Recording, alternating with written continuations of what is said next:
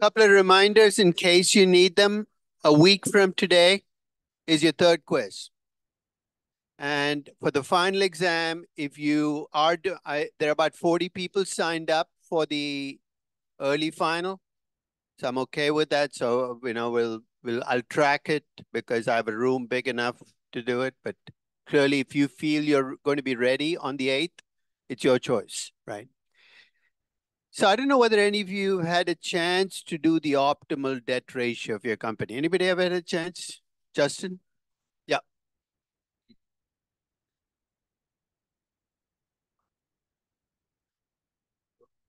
Don't match up. You really don't. I mean, it might actually, so your current cost of capital is going to be computed. Did everybody get Justin's point, which is in the spreadsheet, I compute the optimal, the rating at every debt ratio using the interest coverage ratio. So let's say you're at a 30% debt ratio. I compute the interest coverage ratio, I come up with a rating. But if you have an actual rating, it might not match up most of the time.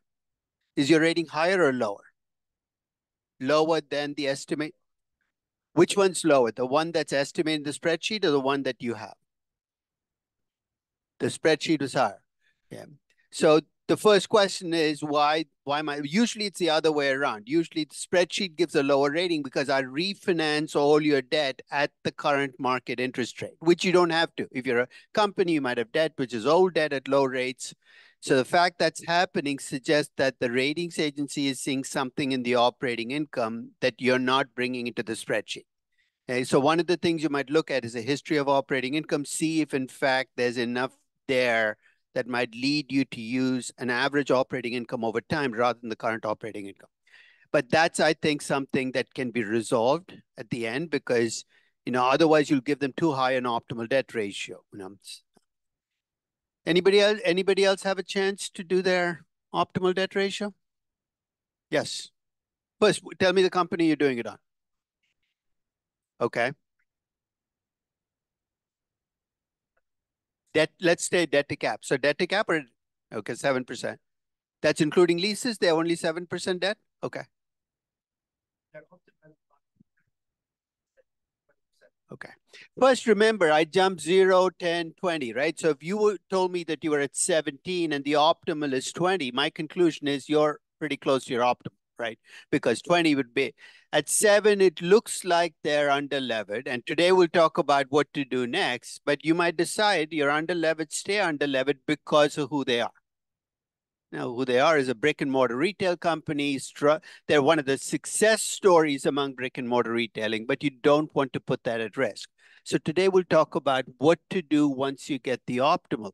So let's start. When you run that spreadsheet, one of the things it'll do is get you caught up. In what sense?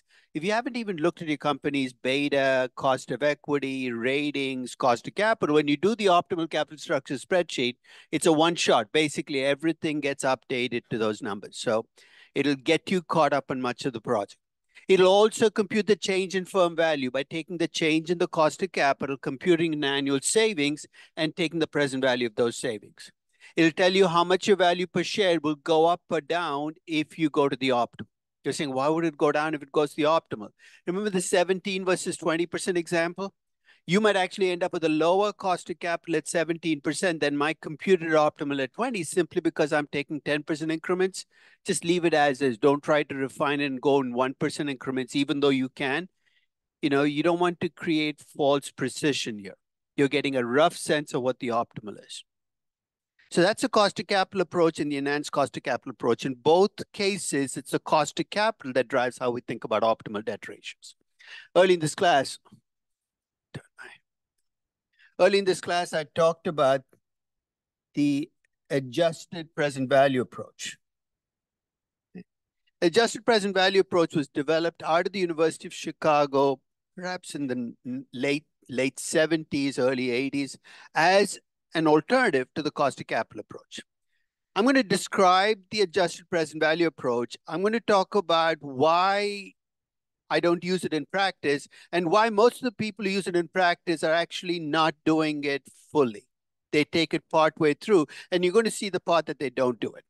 So let's look at the adjusted present value approach. The adjusted present value approach, rather than looking at the effect on the cost of capital of changing your debt ratio, you start by estimating what the value of your company would be with no debt. Let's call that the unlevered firm value.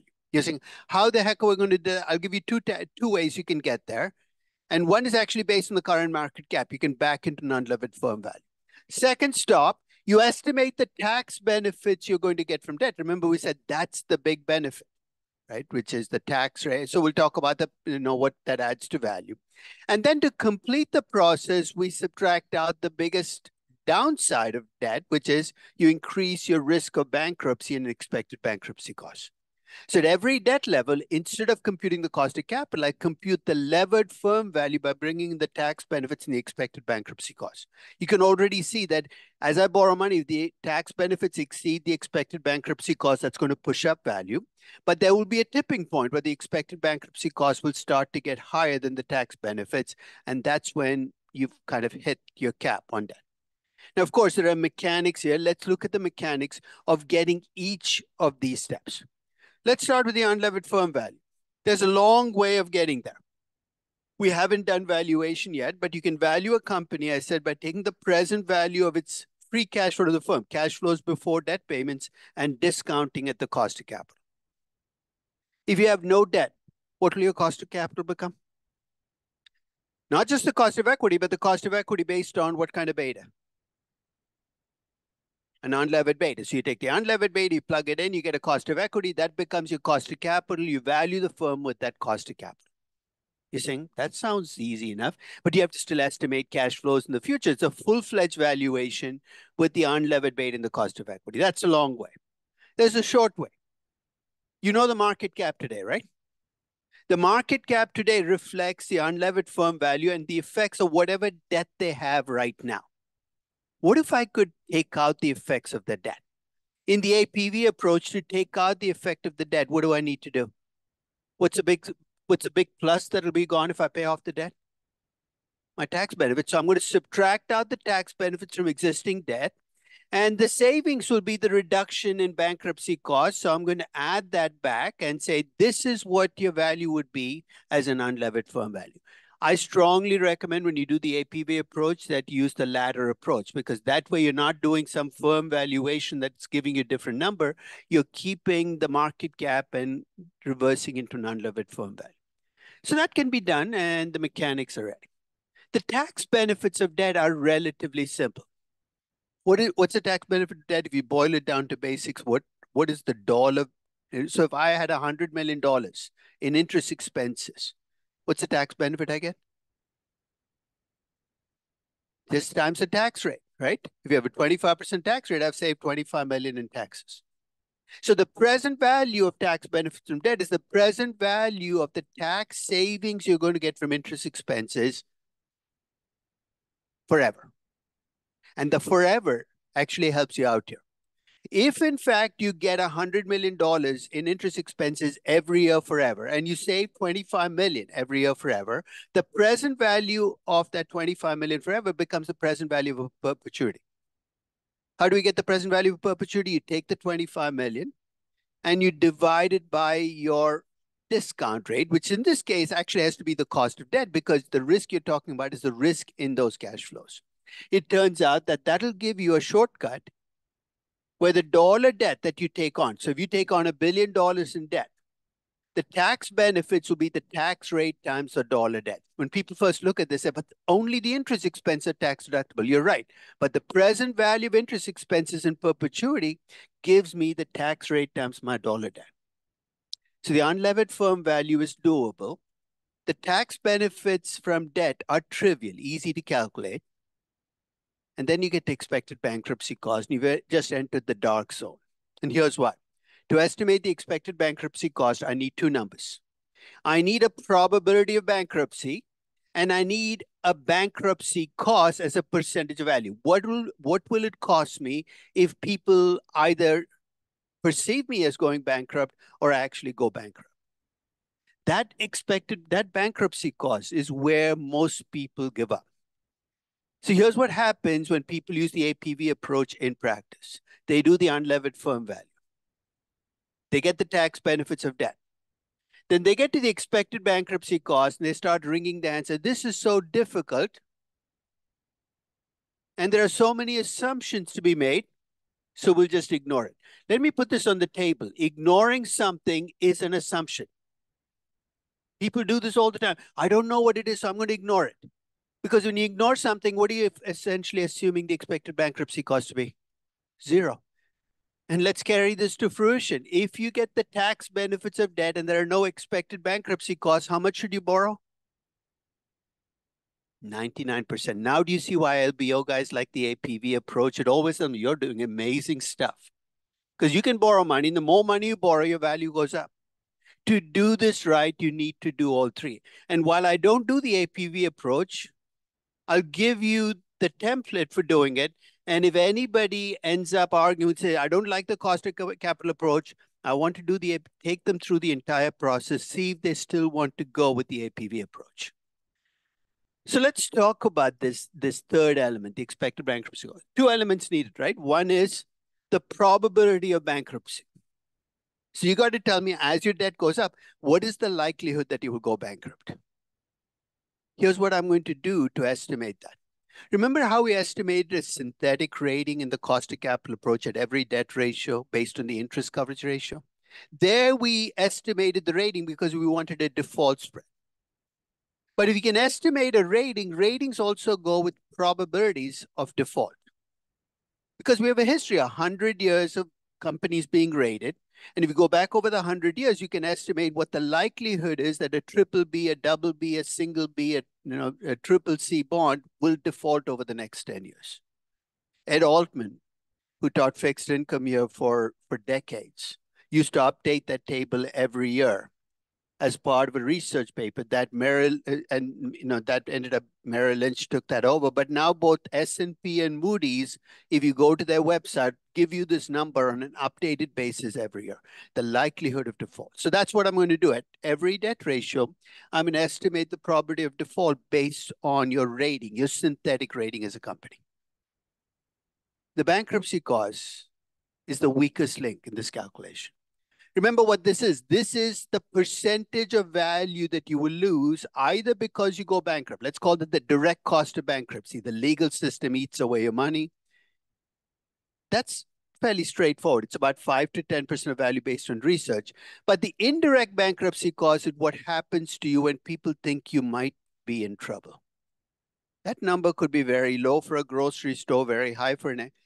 That number can be anywhere from an extra 10% to an extra 30%. And getting a clear sense of what that number is, nobody's really been able to nail it down. Why? Because it's unobservable, right? How do you observe the customer who walks into a store and doesn't buy your stuff because you're in trouble? Because of that, people just wave their hands. I can't afford to do that in the APV approach. I've got to make a judgment. But here's the way to think about it. A low number for bankruptcy costs will be about 10% of value. A high number can be as high as 40 to 50% of value. Most companies will fall between 20 and 30% of value. So with that in place, let's talk about getting these numbers for Disney. I'm going to lead in with a table. This was the table in 2013. That time, Ed was one of the few people who was updating this table. That's a percentage of default in the 10 years after a bond is issued. So the way this table is created is going back and looking at history at bonds issued 10 years ago, looking at what percentage defaulted over the last 10 years. So these are not projections for the future. These are based on the past, and you're extrapolating from the past. So if you're a AAA rated company, there's a 0.07% chance you will default sometime over the next 10 years. So you know what happens, right? You start as AAA rated in year zero. There's 0.07% of chances something terrible happens to you and you essentially collapse sometime over the next 10 years, but it's very low. As the rating decreases, you can see the likelihood of default increasing. And by the time you get to triple C, 59% of triple C rated bonds default within 10 years of being issued. This is the table that I'm going to use to estimate the likelihood of default at every debt ratio. Okay. Any questions on this likelihood of default table? Okay. So let's take Disney and first compute the unlevered firm value. We know the value of the firm right now. That's the market value of equity plus the market value of debt. Gives me a total value of 137.9 billion. That is the existing total value for Disney as a company. It reflects the fact that they have 15.96 billion in debt. So let's play a game. Let's assume you take that debt out. You go from 15.96 to zero. You're going to lose the tax benefits on that debt. And remember the shortcut, you multiply the tax rate by the dollar debt. That 5,762 is now gone because you paid off the debt. But you save yourself the fact that there was a small bankruptcy risk. It wasn't large because the debt level was low. 0.66% was the likelihood of default. That is now gone because they've paid off the debt as well. So because you paid off the debt, you lose the tax benefits. You gain back the fact that you have 0.66% chance default is now gone. I assumed, and I'll be quite honest, I just made up this number somewhere between the 10 and the 40. I said, it's not Boeing, it's not Kroger, I'm going to put it in the middle. But remember, I didn't want to use this approach in the first place. So if somebody makes a big deal about APV, throw this back in their lap and say, if you can find a better way of estimating it, come up with it. So I've added that back. So I want to make sure everybody gets what I'm doing here. I'm removing the debt. And when I remove the debt, I lose the tax benefits, but I save myself that expected bankruptcy cost. My unlevered firm value is 132.3 billion. You're saying, what does that mean? Based on this calculation, if Disney paid off all its existing debt and became an all equity funded firm, its value is going to be 132 billion. That's the unlevered firm value. I've got item one in the APV calculated. That's the unlevered firm value. Any questions on this? Yes, Zach. It's because specific approaches to what? The unlevered firm value or, okay, there are only two, right? This, or you can do it the long way, which is to estimate the cash flows, discount back at the unlevered cost of equity. Or the different approaches. We were talking about, yeah, like what we were talking about before today, like not. What we're talking about, so outside of the scope of this specifically, the APV. Okay, so we're talking about different approaches to doing what? Computing an optimal or different? Okay, so we looked at cost of capital, we looked at enhanced cost of capital, we looked at, no, so there are different ways of thinking about the optimal. Yeah. But if you have a company and you know what their current debt equity ratio is right now, right? Is there that you'll always know, right? So that's got nothing to do with the approaches. So the existing debt ratio. Can you like gut check which approach is best to determine? No, there's no, if our guts were so good, we wouldn't be doing any of this stuff, right? I mean, none of us are those kinds of savants who can look at a company and say, oh, the optimal for this. The whole reason for doing this is you don't want to trust your gut, right? Because otherwise, you know what drives your gut is our frames of reference. Frames of reference basically mean we look at a number and say, that looks high, that looks low. You know, that unfortunately is not a great way to think about it. Unfortunately, there are people out there, consultants and bankers, who go around with gut feeling. You look like you have too much debt. How do you know? It's gut. Never trust your gut, right? Because your gut can tell you things about a company that really don't reflect what's up. So if you're going to do an approach, just do the cost of capital approach. After all, you had to do it to get a hurdle rate. It's an approach that's already in front of you. It's an approach that people can relate to. The other approaches are approaches which finesse, right? The enhance APV. So I would say at the minimum, do the cost of capital approach because it's something you need anyway. Is there, super robust, right? This would technically be like do all five pathways. I don't think it's super robust. It just makes us feel more comfortable. Let's be quite honest, because every approach has estimates, they're all noisy, and they're all conditioned on operating income changing dramatically the next year. All it does, it gives you more comfort that the conclusion you come up with is not that sensitive to using different approaches. Right? So that's my unlevered firm value. Now I'm ready to compute what my optimal debt ratio with the APV approach. So my debt ratio goes from 0 to 90%, the dollar debt at every debt ratio, exactly the same way I did debt in my cost of capital. So it's a debt ratio times the total value of the firm. There's my tax rate, 36.1%, my marginal tax rate. And remember that it decreases after 70%, not because of some magical good things happening to me, but because I run out of taxable income. So my tax rate decreases. There's my unlevered firm value. It stays exactly the same. It can't change as the debt ratio changes. There's my expected tax benefits. And you can see the expected tax benefits are essentially a function of the dollar debt and the tax rate. And again, after 70%, I run into problems. I'm just having trouble keeping those tax benefits going. My bond rating, my synthetic rating comes from the interest coverage ratio, exactly the same approach that I used to compute my cost of capital, but now I'm using it to estimate my probability of default. So when Disney has zero debt, or in fact, all the way through 20%, their chance of default is almost zero. But as they keep pushing their debt up, the chance of default increases. So by the time you do an LBO of Disney, you're looking at an 85% chance of default. The expected bankruptcy cost comes from that probability of default times that 25% of value. And you can see it climbs as you go from. So my ultimate firm value is the unlevered firm value plus the tax benefits minus expected bankruptcy costs. And you can see initially debt helps me. The tax benefits exceed the expected bankruptcy costs. And magically and luckily, I end up with an optimal debt ratio of 40%, which happened to be the optimal debt ratio with your cost of capital approach.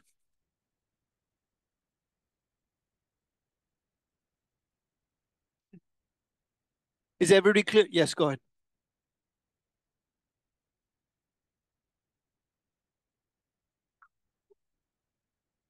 It's, in fact, people with APV, the magical manipulation is they use zero, right? That is the worst manipulation of all because you're essentially assuming no bankruptcy costs. I wish they actually put a number, even a manipulated number, because at least you can then debate that number looks high or low. They just act like it's not there. Okay? APV is unlevered firm value plus tax benefit. And you ask them, where's the expected bankruptcy cost? And the reaction is, what? They've forgotten there's an expected bankruptcy cost because they're so used to just stopping after the tax benefits.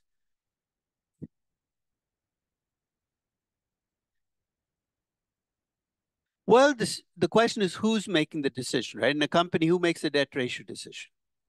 It's the top management. Who's advising them? Consultants and bankers, right? Analysts don't enter the picture, right? They're outsiders, but consultants and bankers.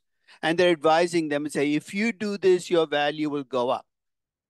And if you're using the APV approach, your value will always look like it's going to go up as you borrow more money. Have you been reading the strange but horrible story of Thames Water in the UK? If you get a chance, read it. It's a utility that essentially borrowed too much and is now blowing up. And as a utility, the government saying, what do we do now? Because you still need the utility to provide water to, So that's a company that borrowed, and people say, how did that happen? Okay. And I'll wager that somewhere along the way, somebody forgot all about expected bankruptcy costs. And Nate, the world has a nasty way of reminding you when you forget about expected bankruptcy costs that just because you assumed it away doesn't mean it's gone away. Okay? I absolutely. The reason that old regulated utilities were able to do this, it was cost plus pricing. As long as you have cost plus pricing, you can borrow a lot and still get away with it. Because what you do is you take your interest expense, you make it a cost, and then you say your power. But once you get pushback on how much you can raise power prices, then you got to be careful about how much you borrow because it's no longer cost plus pricing. And that's what's changed in the regulated utility business is they're now facing competition from other unregulated entities that can offer power at a lower rate. They lost some pricing power, and that's showing up in the utilities having too much debt. Yes. Curious, you said that a lot of using the method for buyouts. It seems that you get 80% of the way there to the actual value of the firm, and then they decide. No, you go to 120% of the value. That's the problem, right? You're overshooting because remember, the expected bankruptcy cost is never a plus. It's always a minus. So you're not going to get 80%, you're going to get to 120% of value before you adjust for the expected bankruptcy cost. Yeah. I feel like in this process, you get 80% of the way there to the very end of it. And yeah.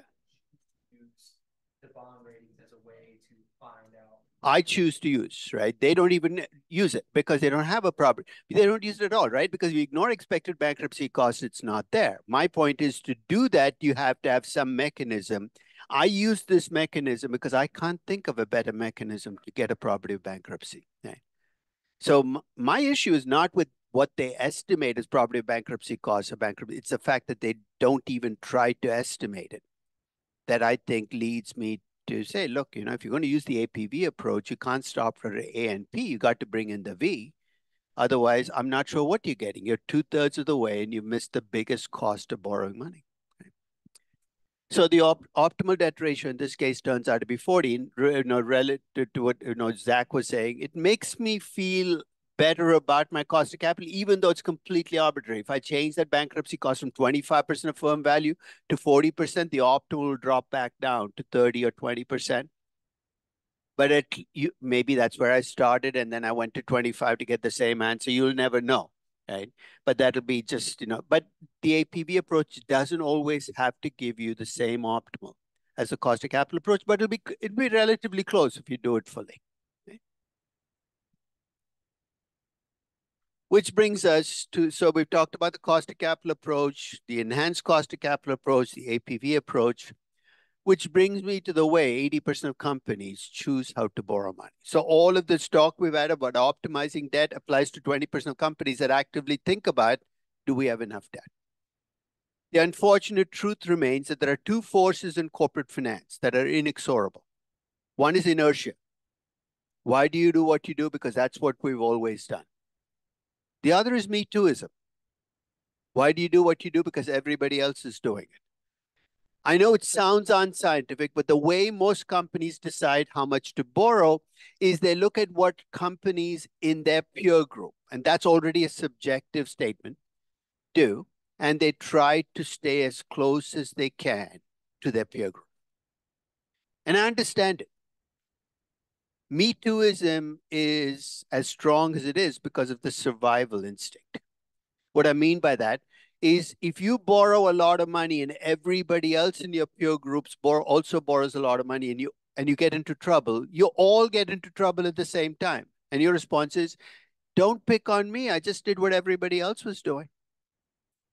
So much as we'd like to have companies make choices on debt based on what they can afford to borrow, the truth is they're constantly looking over their shoulder, looking around saying, what is everybody else doing?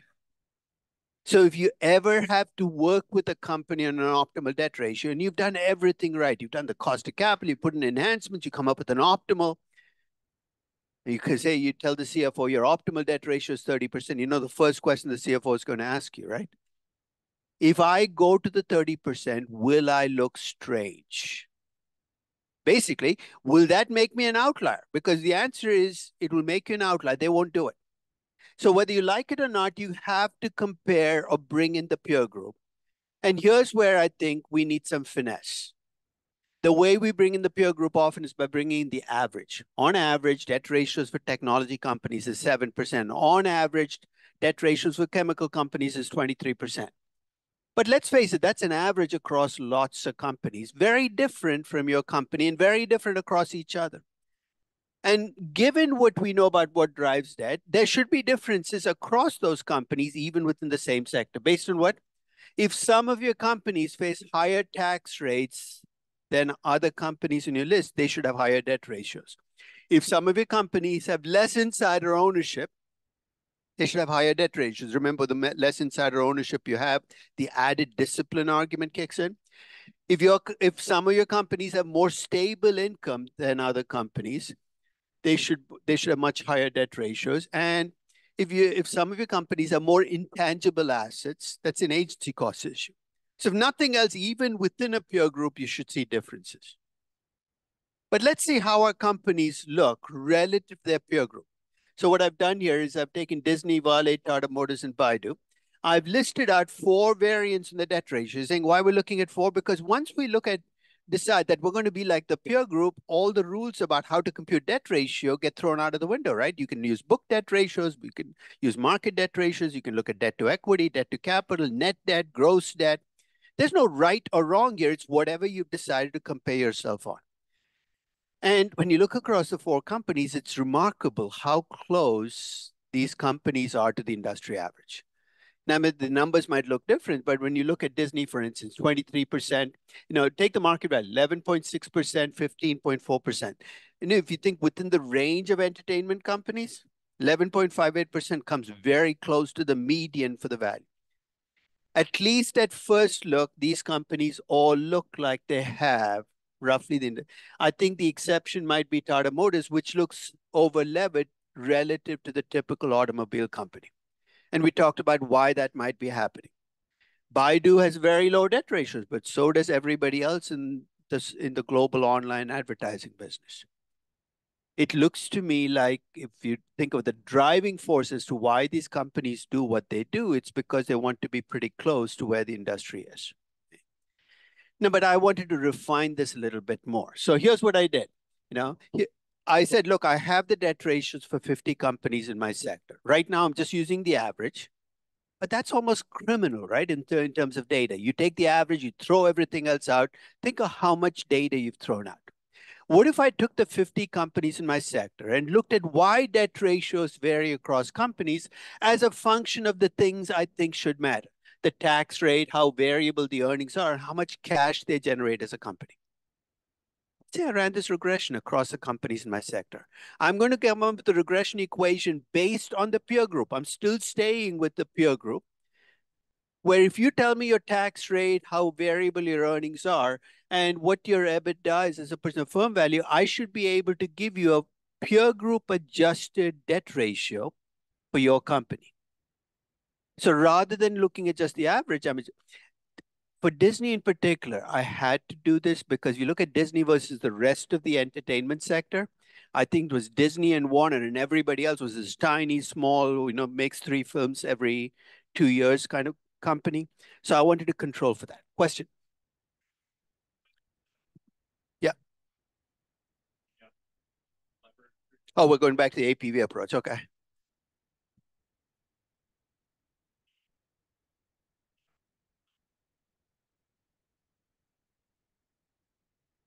Because that won't give you an unlevered firm value. It'll give you a levered equity value, which is not the same thing as an unlevered firm value.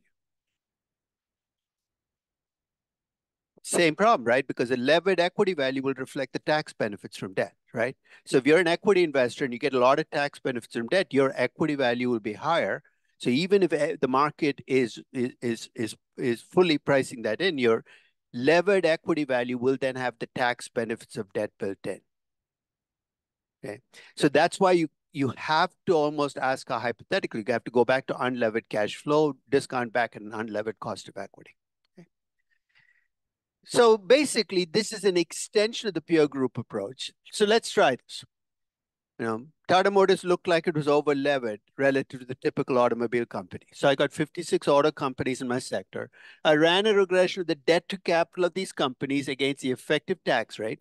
The reason I had to stay with the effective tax rate basically is I wanted to get a sense of are these companies already, if you're paying 3% effective taxes, I'm going to argue that you have less benefits coming from debt. If I use the marginal tax rate, it's almost no variation across companies. So I use the effective tax rate. I looked at EBITDA as a percent of enterprise value. What does that measure? How much cash you have available to service debt and how much these companies need as CapEx, measuring how much they value financial flexibility. The regression R squared is nothing to write home about, 18.5%. Each of the coefficients was statistically significant. There's a lot of variation across debt ratios I cannot explain, but that's a problem with the peer group approach, right? Because when you use the average, you're hiding that variability. I'm just facing up to and say there's a lot of variation here. And if I plug in Tata Motors numbers into that regression equation, 25.2% effective tax rate, 11.6% EBITDA as a percent of enterprise value, and how much CapEx they had, my predicted debt ratio for Tata Motors, given how all the other automobile companies are borrowing, is about 18.5%. They were at 29.3%. So even after I adjust for differences, it still looks like Tata Motors is over leveraged. Justin? Yeah, so basically what does it mean when an R squared is low? No, but in terms of predictions, where does it show up? I get a predicted value of 18.5%. Now, when I have 100% R squared, my predicted value will be perfect. As my R, so rather than think of R squares as high or low, think of them in terms of prediction range. The prediction range you come up with because the R squared is low is about 11 to 26%. The range is pretty large, but I'm outside the range still, right? 29%. So when you have low R squareds, take them as what they are rather than try to fight it and say, no. So don't make it a 0, 1. I will not use a regression. The R squared is low and I will use it when it's high. Use the regression anyway. Build that low R squared into your predictive range. Because the range is so wide, you might end up not being able to reject the hypothesis your company has too little or too much debt. And since I could do this for a sector, I said, why can't I do this for the entire market? And this is something, if you go to my website, has a 2023 version of this number. I take every company, and I do this for both US and global companies now. I take the debt to cap ratio for every company. And now because I have a lot more companies in my sample, I can afford to have a lot more independent variables as well. So I throw in the tax rate. I throw in the number of shares held by institutions to capture that agency cost issue. I look at the standard deviation operating income to measure how variable earnings are and how much these companies have as cash flows. You throw that in, I get a regression. And again, the R squared is 8%. I won't defend it. It is what it is. There's a lot of variation in debt ratios across companies that you cannot explain with fundamentals. It's a reason I would never try to go to a peer group average because God knows what's in that peer group average, right? But to the extent that you insist, if nothing else, it'll hold a mirror up to managers who want to be close to peer group saying, you can have a peer group average, but look at the numbers, look at the range, or look at how much variability there's across entertainment companies. Do you really want to target an average when there's that much noise? Right? Any questions? So I actually took that market regression I ran, plugged the numbers for Disney into that regression. The predicted debt ratio I get for Disney based on that regression is about 19% debt. Given how other US companies are borrowing money, setting debt capacity, Disney should be at about 19% debt. And I'll remind you again, they're at 12% debt. The 19% is far lower than the 40% we got with the optimal approaches, but it's still higher than their actual debt ratio. So basically, all these approaches are not equal, right? The peer group approach is much noisier because you're trying to base how much you borrow based on what other key companies are borrowing. And most sectors, there's a huge variation across companies, depending on multitude of factors, many of which have nothing to do with fundamentals. So this is a page that that Zach was leading up to, which is you have all these different approaches. What the heck do I do with all of them? Let's take each of my companies. Let's take Disney. There's their actual debt ratio, 11.6%. The operating income approach we didn't even go through, but basically it's how much can my operating income drop before things blow up, you know. But every optimal debt ratio that I computed, including the industry averages, where I still get lower numbers, is higher than where they are today. My conclusion for Disney is I don't care which approach you want to go down. Every approach you use tells me that you have too little debt. If you want to go to 20% and say that's where I'm comfortable because that's where the industry is, I'm okay with that. You're moving in the right direction. Okay? If you look at Vale, 35.48%, the range of debt ratios pretty much put them where they should be, 26, 30, 35. So there, my conclusion is, hey, you're about where you should be in terms of debt ratios. Just let it be. If you look at Tata Motors, higher than every approach suggested. No matter how you slice it, it looks like Tata Motors has too much debt. I understand you're borrowing money using TCS's debt capacity, but that is not a healthy way to run a standalone publicly traded company. And they can do whatever they want with that information, but to me, they look over levered. And finally, if you look at Baidu, there is, you look at the APV approach, it says they can borrow money, but all the other approaches crunch up around 10%. And remember, 10% basically means the optimal is between 0 and 10. And at 5.23%, you might be at the optimal right now. So the two companies that look like outliers are Disney looks like it has too much debt. Tata Motors looks like it has too little debt. And Tata Motors looks like it has too much debt. The other three companies look like they should be where they should be, including Bookscape, which is at 27, the optimal is 30. Any questions? Yes. The market in this one was just US.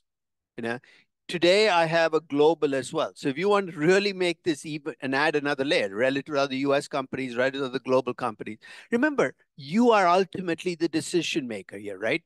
None of these approaches puts you at the optimal. You ultimately get to decide. I want to give you as much. My objective is not to get you to borrow more money. That's not my objective. My objective is to get you to borrow money if it makes sense for you because it's your company. You got to run it for your shareholders. I want to give you as much ammunition as you can for making that. I don't see how doing an extra approach makes you worse off, right? Because it gives you more to base your decision on. So I think it makes sense to do as many of these approaches as you can to see what you can afford to borrow. Yeah. That's my next point. First is how quickly can you get to your optimal? Can you do it overnight? Absolutely. You know what you have to do? Borrow money and buy back stock, right? How much time does it take? In 2 months, I can move your debt ratio from 0 to 50%. But that's like dropping from 300 pounds to 120 pounds in a month.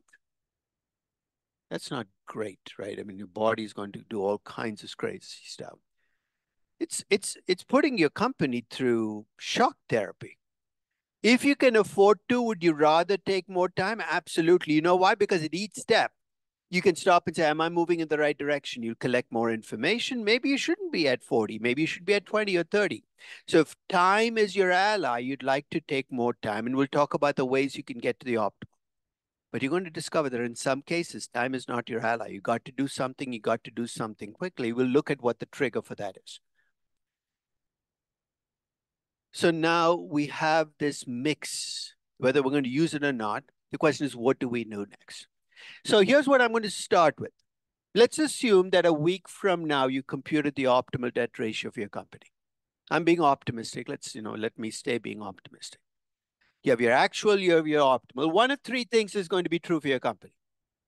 The first is your company is already close to its optimal, in which case, what should you do? Follow the Hippocratic Oath, do no harm. Okay. The reason I emphasize that sometimes consultants are called in and they feel the urge to ask the company to do things, even if it doesn't, because they say, otherwise they'll think I'm useless. If a company is at its optimal, say, congratulations, move on. But let's take the two other scenarios. It could be under-levered or it can be over-levered. Which is a better problem to have? To have too little debt or too much debt? Too little debt. Pray and hope that your company has too little debt. The choices become so much more attractive. Okay? And then once you've done that, the next step is first determining whether to move to the optimal. Remember, that choice is still yours. None of these approaches automatically move you there. Determining whether to move to the optimal. And maybe you might choose not to. We'll talk about what might hold you back. Okay. And if you decide to move to the optimal, whether you want to do it quickly or whether you want to do it gradually. And finally, if you decide to do it gradually, what are the different ways in which you can raise your debt ratio over time? So let's fill out those details. Whenever I finish the optimal debt ratio for a company, I go through a flow chart. And this is only for those companies which are either under-levered or over-levered. The correctly levered companies, no need for a flow chart. So let's take the better problem to have. You're under-levered. The first question I'm going to ask you is, are you potentially under threat of a takeover? Why would having too little debt make you a much better target for a takeover?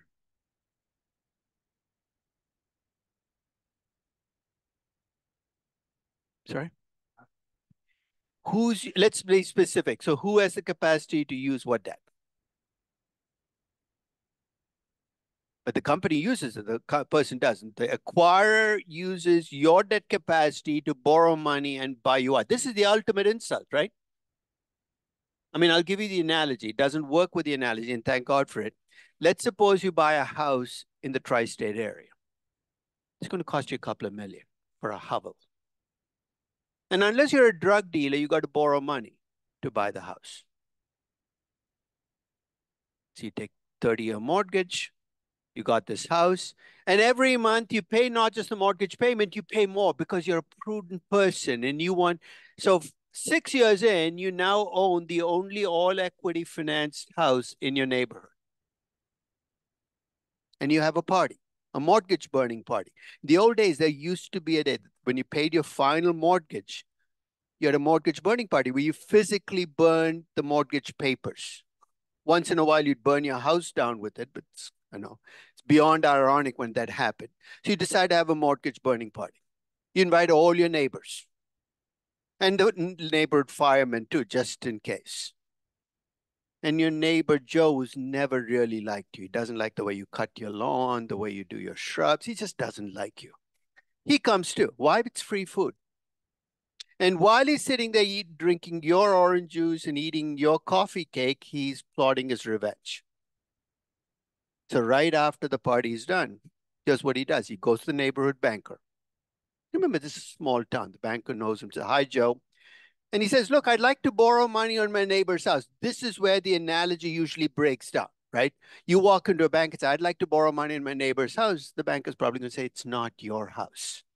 But let's say this is your friendly neighborhood banker. He says, "Whose house is it?" "Oh, yeah, you can borrow money on that house." So what he does is he borrows 1.8 million on your $2 million house, which is 1.6 million if he wants to be conservative. And then he does a leveraged buyout of your house, a hostile acquisition of your house. I'm not even sure how this would work in a house, but maybe you've given your kids shares and they sell you out for enough money. So before you know it, your neighbor now, Joe now owns your house. He throws you out. This cannot happen with a house. But let's talk about a company. You're the CEO of a $2 billion publicly traded company that can afford to have $1.5 billion in debt. You've chosen not to borrow money. Why? Because you're a conservative CEO. I see the company and I play out exactly what Joe did with the house. I walk to a bank and say, "I'd like to borrow money against this company." He says, "Is it your company?" "No, it's somebody else's company." And that's where the game would have ended in 1980 or 81. You could not borrow on somebody else's company until Mike Milken and Drexel Burnham created a market. What's a market that Drexel Burnham created that did not exist? High yields have always existed, or junk bonds have always existed, but they allowed for original issue high yield market. Until the 80s, the way you became junk was you started investment grade and you slid. Mike Milken and Drexel Burnham created a market where you could be double B rated and actually issue bonds. Until 1980, the 80s, you could not do that. So here's what you do. You're the potential acquirer.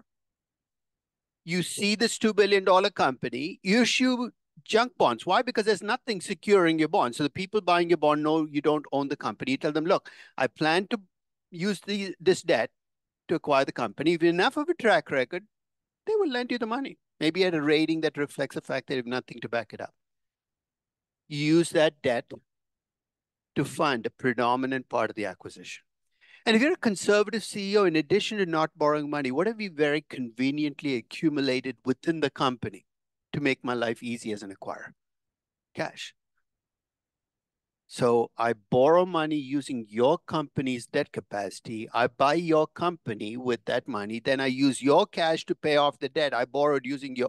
It can't get any sweeter than this if you're an acquirer, right? You've just greased the skids.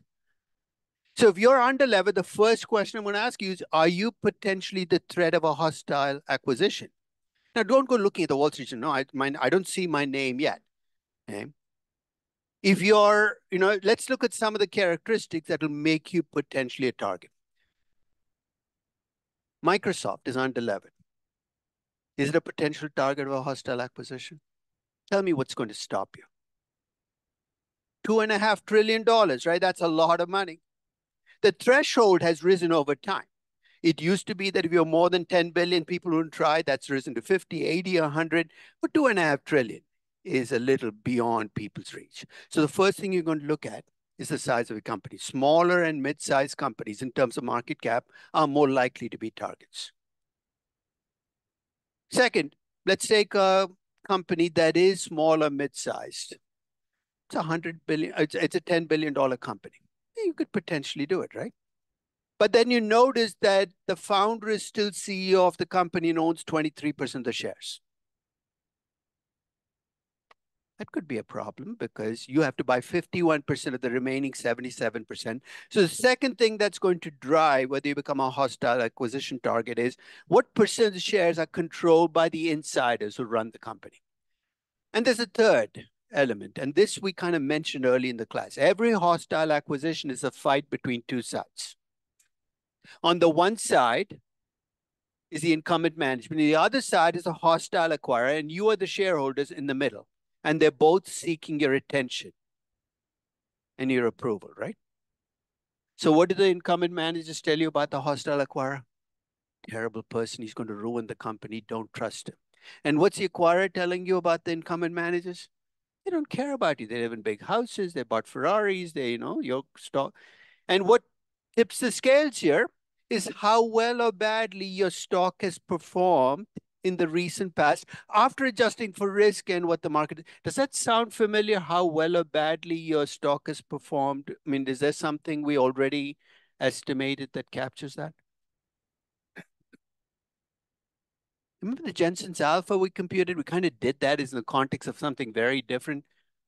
So here's the trifecta. You're a small or mid-sized company with very little insider holdings, and you have a negative Jensen's Alpha, big negative Jensen's Alpha. You don't need to look at the Wall Street Journal. You are potentially under threat of a takeover, and you got to do something quickly. And there are two ways you can raise your debt ratio quickly. One is to do what's called a recap. You borrow money and you buy back stock.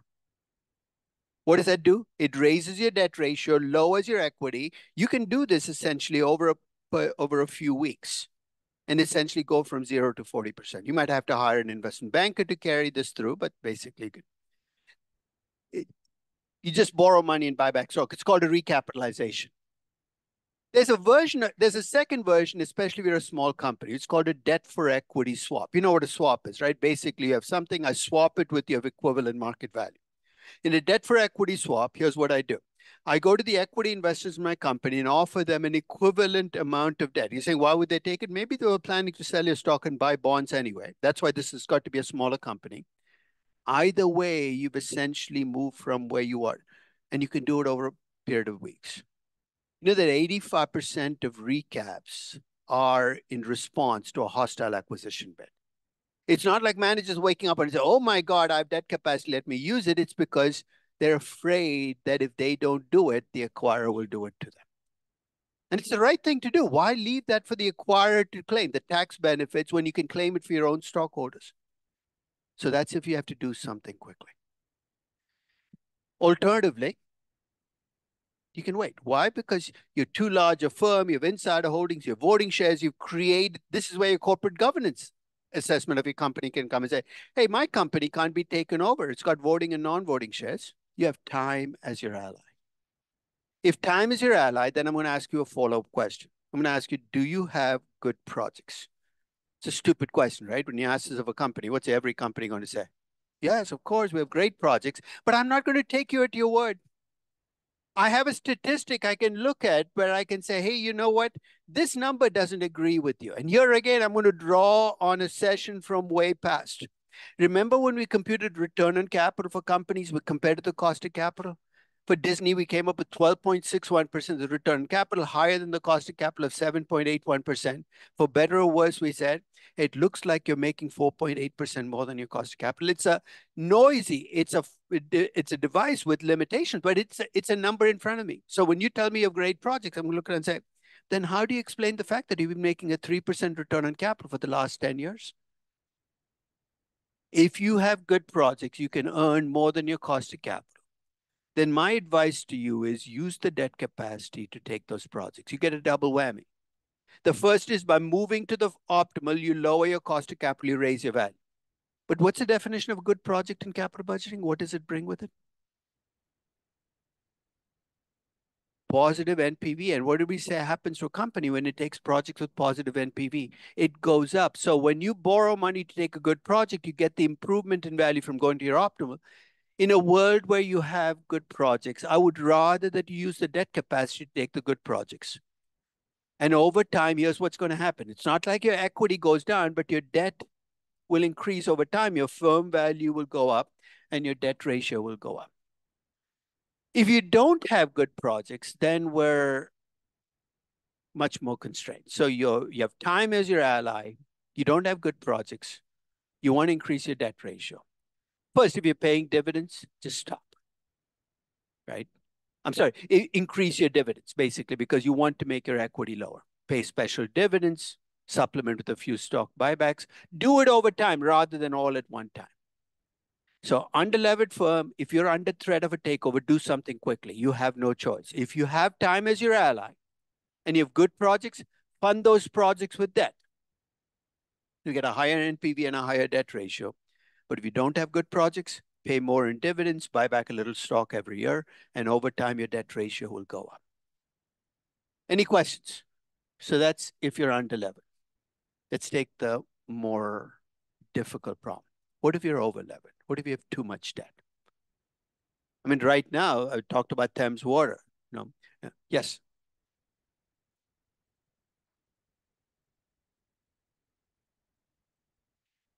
It's a question of mutual, it has to be mutually acceptable. Either way, you get the same outcome, right? As a company, when I replace equity with debt, I have the higher debt ratio, which is my end game.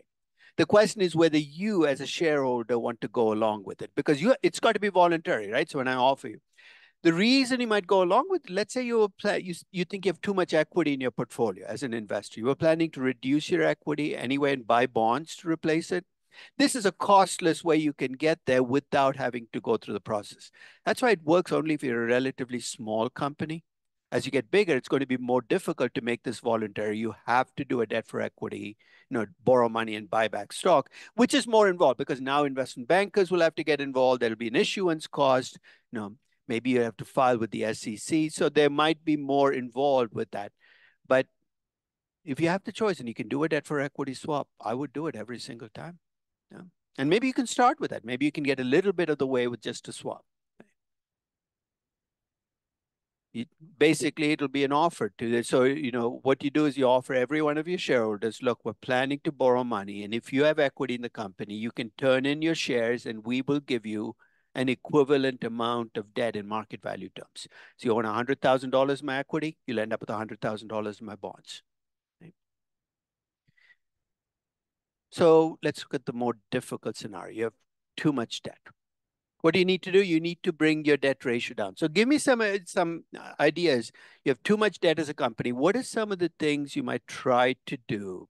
And I'm going to act like a skunk at the party and try to shoot them down because that's the way the world will behave when you're an over-levered company. So any ideas? You have too much debt as a company. What's the first thing? You can issue shares, right? So play it through. You you announce you're issuing shares. What's the problem you're going to run into? What's every news story that's been about you for the last few months? You're in trouble. You're in trouble. Now you're issuing shares. People are going to say, "Well, you crazy? I'm not touching your shares, right?" So it is true. You want to raise equity, but it's not easy to issue shares if you're over levered and everybody thinks you're over levered. You don't have the cash to pay preferred dividend. You're just replacing one headache with an even bigger headache, right? Now, you might not default now, but you might not have the cash to turn over to the preferred stockholders. Yep. One is, I mean, that's normal advice you're given, right? Sell assets. Play it through, though, Gandhar. When you try to sell assets and everybody knows you're in trouble and you need the cash quickly, what's your bargaining position going to look like? It's going to look like crap. So you think you have an asset worth 100 million, and I am on the other side of the table. I'll offer you 10 million. You say that's absurd. 10 million and nothing. You think about it and say, I'll take the 10 million. It's amazing what people will take when they believe that the alternative is nothing. No, one of my favorite examples of what lenders will take is from the 1800s in Latin America. Latin America then had a lot of debt, was defaulting. You saying, what's different about Latin America now? It was 1800s versus, it's the same problem kind of playing out in reverse. So late 1800s, I forget which Latin American country borrows money from a French bank, and it's unable to make its interest payments. So the French bank says, your interest payments are due. So we don't have the money. Would you accept bird droppings instead? No, I'm not kidding. Guano, basically, it's a good fertilizer. We can send you shiploads of bird droppings. The bank said, we don't take bird droppings. We're a bank. They said, well, you can take bird droppings or nothing. You know what? The bank took the bird droppings. But when you're desperate, you will essentially take, and this is why your bargaining position as a borrower is maximized just before you go bankrupt. Because once you go bankrupt, exactly where you're going to end up, right? The legal system, you won't see your money for 20 years. You're essentially using it. Sounds mildly or significantly unethical. Hey, but you got to survive and you're going to do whatever you can to survive. So if you're on your last legs, it's tough to sell assets, tough to issue stock. So you try to negotiate the best terms you can in a restructuring. You can come out of the other side, at least with something intact. But that's if you have to do something quickly. How do you know you've got too much debt? You could be too much debt and be a surviving operating company. How do you know when you have too much debt that that your demise might be imminent? You just know it, right? Your bills are not being paid. You're shuffling. I mean, in a sense, everybody in a company like that involved with the cash flows knows that it's only a matter of time if something doesn't get done. No. It's like walking. I mean, you go into a company like that, it's like walking into a funeral home. Remember, in some companies, they used to have the stock price in the front. That's no longer there.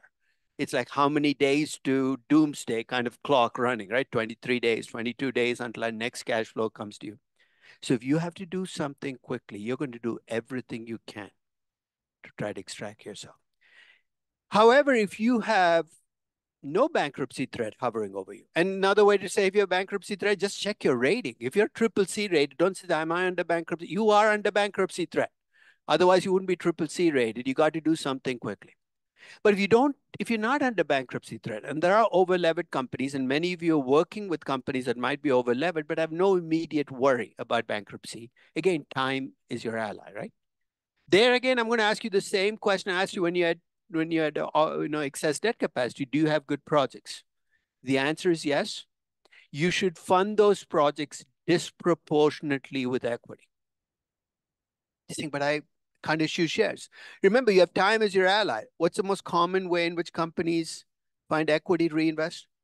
Retained earnings. So stop paying dividends. A distressed company that continues to pay dividends, it's out of its mind. And I see companies like those because, again, inertia, we've always paid dividends. Just stop. We'll send the wrong signal. In what universe are you worried about signaling that you're in trouble? Everybody knows you're in trouble. Stop paying dividends, put all the equity in, and over time, you get the best way of getting out of a debt problem, which is you grow out of it. Your equity rises over time because these projects pay off. So when you look at a company, basically take it through the process. So I took Disney through the process, at least in 2013. Is it under levered? Yes. 12%, whether it's 20 or 30 or 40%, is clearly under levered. Is it under threat of a takeover? At least in 2013, my answer was no. But remember, this is the fourth time I've done Disney. I've gone back and forth on it. The first time I did Disney in 1997, I said, not a threat of a takeover. My second edition was in 2003. You know what happened between 1997 and 2003 at Disney? Its stock price halved. And it had the most hated CEO on the face of the earth running it, Michael Eisner. And I said, you know what? You could be taken over. In fact, a year later, Comcast tried a hostile acquisition of Disney. 2009, my third edition, go back to, by then Bob Iger was essentially viewed as this great corporate governance guy. But if I did this in 2023, I'm back to being shaky. You see, who could buy Disney? Lots of companies could buy. Apple could buy Disney with cash, petty cash. Send the guy out, buy Disney and bring it back to me, right? Hey, it's no longer too large to be taken over. And if you imagine a company with Disney's content, could be an incredibly attractive tech company that says, look, we want to enter the entertainment space.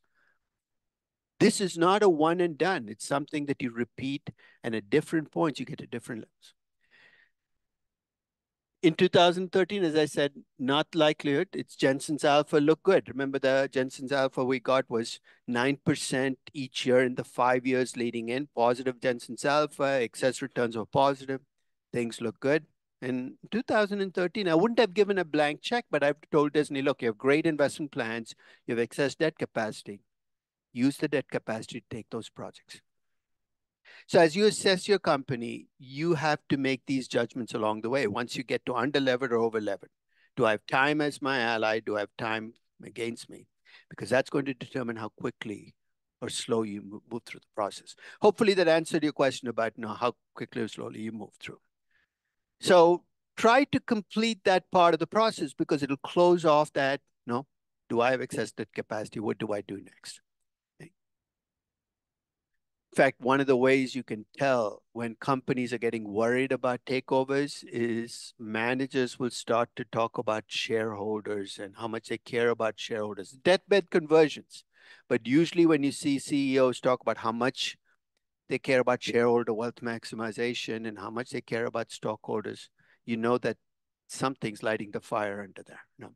I remember about 20 years ago, I was at a European corporate governance panel.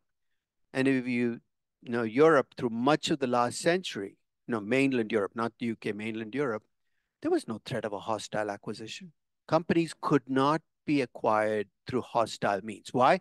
Because in those days, European bond markets were not developed. So the way you had to borrow money was to borrow from a European bank.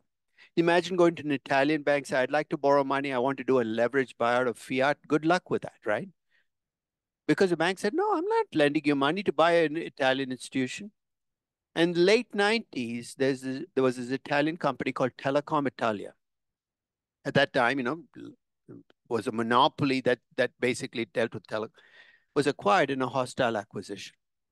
Why? Because the bond markets had finally opened, and it shocked European CEOs. They said the barbarians have entered our continent now. We're not safe anymore. So 2 years later, they called this panel because the room was full of European CEOs, all wanting to be reassured that the barbarians were not coming after them. I happened to be on the panel. I hate panels because you have to be silent while other people talk. And so the CEO of Siemens was on the panel. He gets up and he says, at Siemens, we care deeply about shareholders. And I almost fell out of my chair. It's a company where shareholders have been treated like mosquitoes for a century, where you pay them a dividend and just go away. I mean, listening to the guy talk about shareholder wealth was like listening to Madonna sing like a virgin. Which my reaction is, how would you know? So when you think about shareholder wealth maximization, it might seem like a slam dunk, but when managers talk about it, it's a sign that they're worried. So when you think about, the mechanics of changing debt ratios, it's actually very simple. You have a few levers. Yeah? To decrease the debt ratio, you can sell operating assets. I'm sorry, did I do the increase? To decrease the debt ratio, you can sell operating assets, use the cash to pay down the debt. To increase the debt ratio, you can sell assets and buy back stock, right? Basically, everything. And think of this not as a financial balance sheet, but not as an accounting balance sheet, but as a financial balance sheet. If you issue new stock to retire debt, that basically reduces your debt ratio. But if you borrow money and buy back stock, it increases your debt ratio. So think about all the mechanisms you have under your control. And dividends, of course, reduce equity. And over time, if you pay enough dividends, you can increase your debt ratio. All those mechanisms have to come into play and push in the same direction. You want to have a higher debt ratio, make sure that all those mechanisms are pushing in that so you don't have to overcome something pushing in the other direction. Yeah.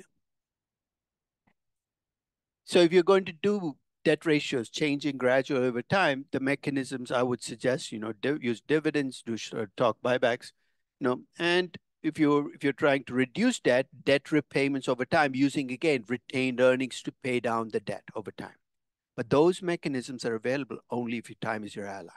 You can't develop 10-year plans if people are pushing on you to change something quickly. Okay? Along the way, one of the tricky things about doing this adjustment over time is if I ask you to go from a 10% to a 40% debt ratio today, relatively simple, right? The firm value stays the same. So I take 10%. But if you want to go from 10% to 40% over time, remember your firm value will change over time because there's an expected price appreciation. It's trickier mechanically, but the end game is the same. But a 40% optimal debt ratio, if you're going to do it over 10 years, will usually lead to a much higher dollar debt at the end of 10 years than doing it today, because you're just going to be looking at a larger company. But the levers stay the same, the mechanics stay the same. Essentially, it's just a little more involved when you're going to do it gradually over time. So we've talked about the right mix of debt and whether you want to get there and how quickly. Let's complete the story on the financing principle. The basic core idea when you design debt is you want to design debt that looks and behaves like equity. Think about why. What's the biggest advantage of borrowing? It's a tax advantage. What's the biggest advantage of using equity? It's a flexibility, right? Bad times. What if I could design debt that behaves like equity? In other words, you get the tax benefits of debt and you get the flexibility. It seems like too good to be true, but let's try. Okay. Essentially, you're designing debt where the cash flows on the debt move up and down with the cash flows of the firm. Let me give you in a default risk perspective why designing matched debt is good for you as a company. Let's suppose you have a company that takes debt that remains constant. The cash flows remain the same no matter what the company is doing. So the firm value goes up and down. Think of it as a commodity company. Every time the firm value drops below the debt, you're technically bankrupt. I could put you out of business. It's risky, right? But if I take the same company and it borrows money that moves up and down with the debt, and we'll talk about the mechanics of doing it, you can borrow more money than the previous company and never face default. That's the end game. You're trying to design debt that looks and behaves like equity. So let's go through the process of debt design. And this is a process where I think companies make the mistake of turning it over to bankers. Is it because they say bankers know about all the different debt issues? Why don't you tell us what the right kind of debt for us is? Ultimately, to design the perfect debt, you got to understand your business. And let's face it, no banker should understand your business better than you do, because if they do, you're in big trouble. You are in the best position to design the best debt for your company.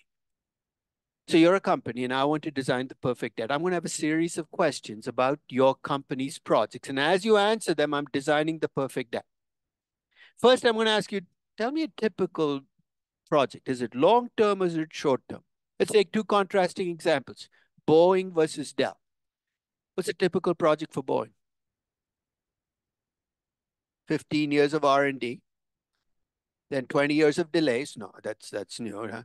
But you set up this big the old Boeing, if you ever have a chance and drive by the old Boeing manufacturing facilities. They're like 4 football fields big. I mean, huge manufacturing. So take 5 or 10 years to set up. And once you start producing the aircraft, if it's decent, you get 25 or 30 years. The last Boeing 747, the original jumbo jet, rolled off 37 years after the first one. Start to finish, typical project is 50, 60 years.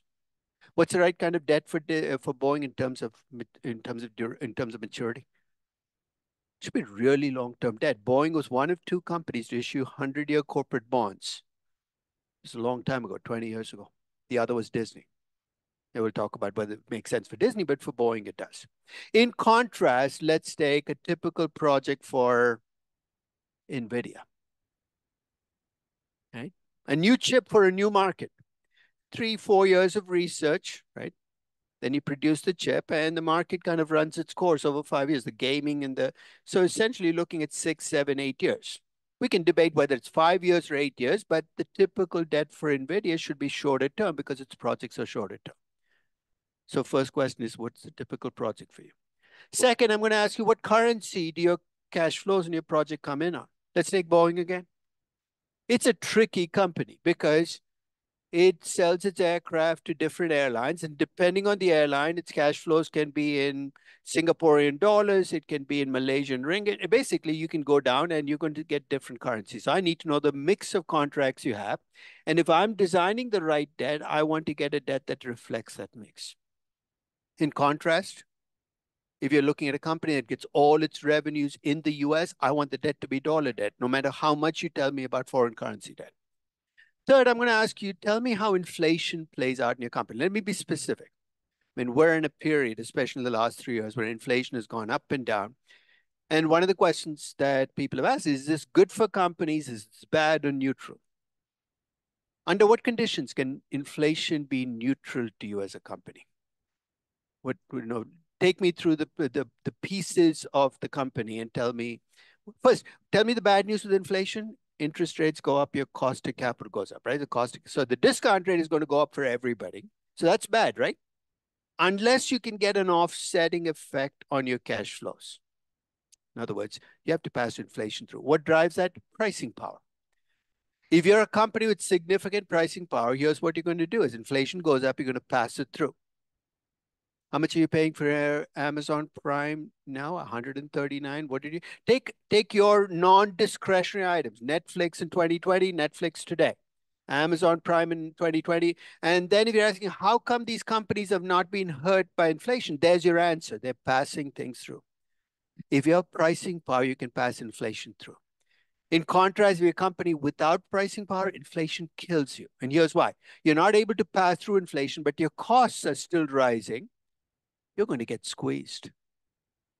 If you're a company with pricing power, can pass inflation through, you're a much better candidate for floating rate debt. You see why? Because as inflation rises, interest rates go up. If you're a company without pricing power, for God's sakes, don't issue floating rate debt, no matter how attractive it might look. You'll get squeezed at exactly the wrong time. Fourth, I'm going to ask you about growth patterns. Are you a mature company with relatively little growth in the future? Are you a company which is looking at a lot of growth in the future? Why does that matter? If you're a company that has a lot of expected growth in the future, I think you're a much better candidate for convertible debt. And here's why. If you're a company with low cash flows or even negative cash flows now, but you expect high growth in the future, the advantage of convertible debt is the coupon is low. Not because you're giving, it's a great deal for you, but because you're giving an equity option. And as you grow, your conversion will take care of converting debt to equity, and you can replace with straight debt. Hey, we've designed 80% of debt issues right there. How long-term, what currency, fixed or floating rate, straight or convertible debt. It all came from you telling me what your projects were, not me telling you the pluses and minuses of each. And then I'm going to ask you a final question. Is there anything else that affects your cash flows? Because you know what I'm going to try to do? I'm going to try to build into your debt. Let's say you're a gold mining company. It's the biggest single factor determining whether you have a good year or a bad year. Gold prices, right? Wouldn't it be neat if I could design a bond with the following feature? The coupon rate on the bond is tied to gold prices. If gold prices go up, you pay an 8% coupon. If gold prices go down, you pay a 3% coupon. So I'll specify, it'll be legally structured. Those bonds exist. In fact, those are called commodity bonds. The very first commodity bond was issued by a gold mining company in the early 1980s, where essentially the coupon rate. You're not trying to pull a fast one. You're effectively kind of passing the risk through, so you can borrow the money, claim the tax benefits still. So when you think about companies, you're trying to say, what else can affect? I'll leave you with one final example. Right? Let's say you're a small insurance company. And this actually comes from somebody who used to be in this class who went to work for an insurance company. And she called me, she said, I did this optimal capital structure for my company. And I think they're significantly under-levered. You say, okay, they borrow 5%, they're at 30%. And I said, what do you plan to do? She said, I plan to present this to the top management. I knew exactly what she was walking into, but I wanted her to walk in there and then come out and talk about it. And she goes in, a week later, she calls me and says, it did not go well. I said, what happened? She said, I told them they had optimal excess debt capacity. I said, what did they say? I said, we know, but we can't borrow money because we're always one disaster away from bankruptcy. You know what you're talking about, right? Small insurance company, you're overexposed to earthquakes or fires in California or hurricanes in Florida. One big event can wipe us out. So let me ask you a question. You're a small insurance company. I have excess debt capacity. I can't borrow money because I'm worried about a potential disaster. Is there a way I could design my debt to be able to borrow money and not get into trouble in the event of a disaster? Yes. Of course, that's illegal. You throw yourself at the mercy of the court, right? I want something that actually functions on a going concern basis. You heard of catastrophe bonds or cat bonds? Cat bonds are actually very unique. The bonds where you issue the bond, there's a coupon rate and a face value, but they come with a clause where in the event of a catastrophe, and lawyers actually write out what a catastrophe is, so it's not left to your imagination. An earthquake that measures more than 6 on the Richter scale, of hurricane that causes more than 3 billion damage, the company can legally suspend coupon payments for 5 years. In some cases, even reduce the principal payment. You're saying, why would I buy the catastrophe bond? Why would you buy the catastrophe bond if it comes with those clauses? Because you read the Farmer's Almanac this year and you're convinced that there's no catastrophe coming and you're playing the game, right? You get a much higher interest rate. Say, I've read the Farmer's Almanac, no hurricane this year. Okay. People think they're experts on all kinds of crap, right?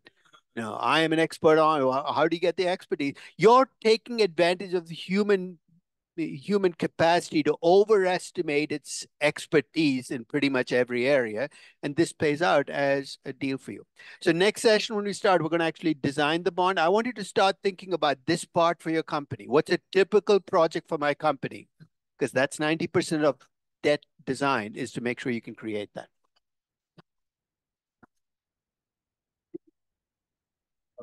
Yeah.